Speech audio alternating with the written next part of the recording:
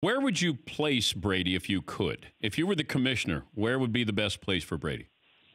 If I was the commissioner, if I'm Goodell saying, okay, I need to get something going and kickstart a franchise, I'm sending him right to L.A. and I'm putting him with Anthony Lynn and saying, I don't know if you guys know each other, but the Chargers, we need some buzz right now because with Rivers gone and we're opening a new stadium with the Rams and we're going to be tenants, it sure helps us to have Tom Brady on the billboard rather than Tyrod Taylor. I just don't see if that's necessarily happening. That's my problem with this Brady stuff.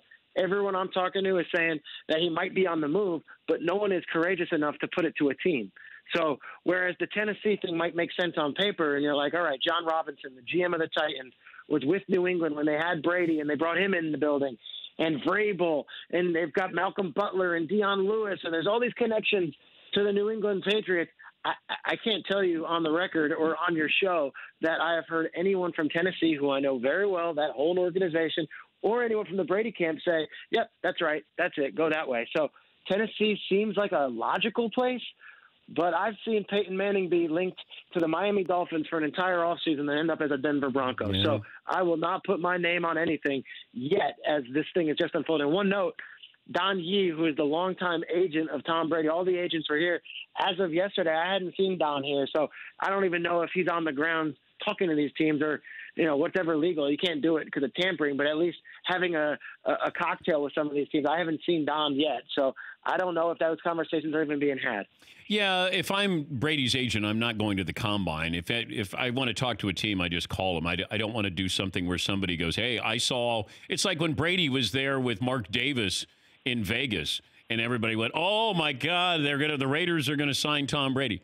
You just don't want that guilt by association of somebody reading something into it. And I agree with you. It feels like if New England was going to get something done before free agency, unless they really want to roll the dice and say, let's see who's really interested in what they'll pay you, or does Belichick actually have plan B already in place in his mind?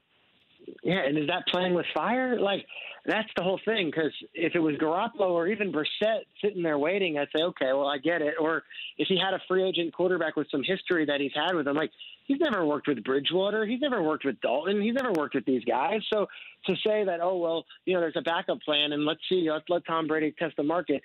There's Garoppolo has not been in training. He's no longer there right now. So it's Jared Stidham. And with 1 year in the system, and Stidham played against the Jets, I think, for a hot minute, threw a pick six, and they put Brady right back in that game. I'm not so necessarily sure that's the wisest move. And yet, the Patriots, this could just be a rebuild if he goes somewhere else, because McCourty's a free agent, Matt Slater's a free agent, Kyle Van Noy's a free agent, Edelman's not getting any younger.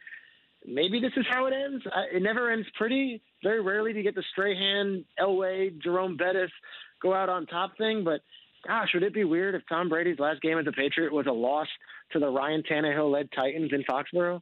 And an interception, pick six. Yeah. Isn't that weird? It doesn't feel right. It didn't feel like that was it. But who knows? This is what a great offseason this is. And I say great because it's great for me and you. Oh, yeah. I don't know if it's great for everyone else, but there is real intrigue. And it's not, hey, where's Melvin Gordon going to sign? And no offense to Melvin Gordon, but it's not some running back. It's not Le'Veon Bell.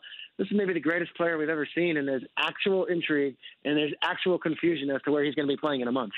For more Dan Patrick Show, tune into Audience Channel 239 on DirecTV. Stream for free on BR Live or download the Dan Patrick Show app.